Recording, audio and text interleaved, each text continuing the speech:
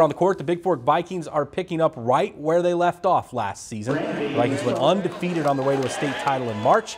Coming into 2018, they once again look like the team to beat, and no one has done it so far. Earlier this week, Bigfork visited a Loyola team that presented a big challenge, and the Vikings came away with another win. Head coach Sam Tudor says the Tuesday win was a big boost, and now he wants another over Columbia Falls before Christmas break.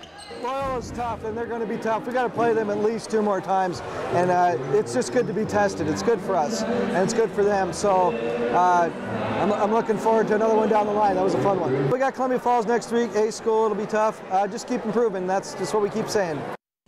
Bigfork's last loss came to Loyola way back in February of 2017.